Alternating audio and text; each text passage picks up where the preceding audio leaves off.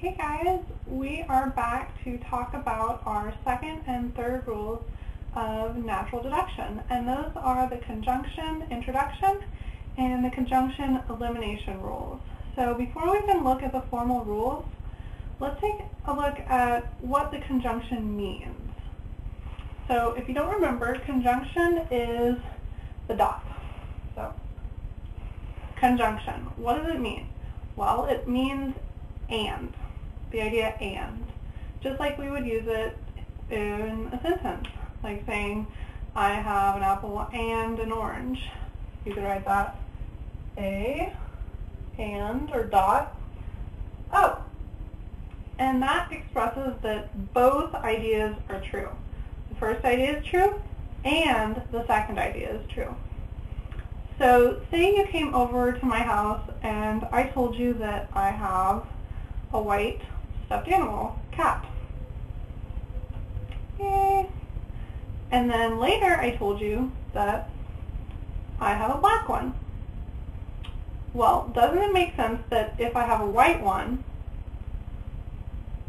I also have a black one, that it's truthful to say that I have a white one and a black one?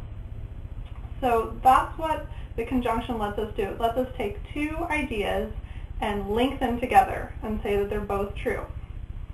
Conversely, if I tell you I have a white one and a black one, it makes sense that I have a white one, the separate idea, and also the separate idea that I have a black one. So when two ideas are linked together with a conjunction in between them, it's also okay to break them apart and use each one individually.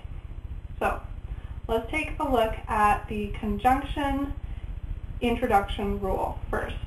And that looks like this. Alright, this is what the conjunction introduction rule looks like. And as you can see, it looks like one of our regular natural deduction problems.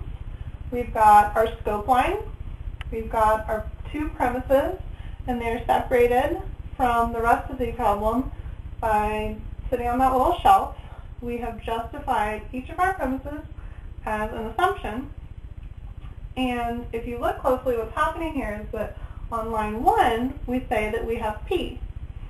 On line 2, we say that we have Q. So we know that P is true, and we know that Q is true. So the conjunction introduction rule says that if we know each of those parts is separately true, then the two parts together is also true. So on line 3, we introduce the conjunction, we introduce the and symbol by saying P and Q. And then the way we justify that is by saying we introduced a conjunction, so dot, and then introduction is symbolized by just writing an I, and then we say where we got each piece. So we got the first piece from line 1 and the second piece from line 2. And for conjunction introduction, that's all you need. You need to have the first piece on a line, the second piece on a line, and then you can put them together with a conjunction sign in between them. Okay, so now we've seen conjunction introduction. Let's take a look at conjunction elimination, which is basically the opposite. Alright, this is what the conjunction elimination rule looks like. And what it tells us is that, say on a line we've got P and Q. So we know that the idea P and Q is true. So remember, conjunction tells us that if the whole thing is true, then the first piece has to be true and the second piece has to be true. So doesn't it make sense that if we just wanted the P out of that, we can just take it right out because it's a conjunction. We know that both P's are true, so P by itself should be true. So we can write P on the line by itself, and all we need to do to justify that is write the line where we saw P in the conjunction and then put conjunction elimination, or dot E, to say what rule we use to get it. And so it's not really eliminating the conjunction, but it's when you have an expression with a conjunction in it and you just want a piece of it, it's sort of like you're taking the conjunction part away and you're keeping the piece that you want.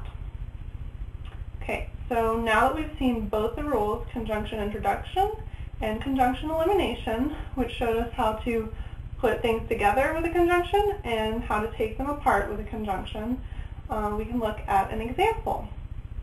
So see how they would work in an actual argument.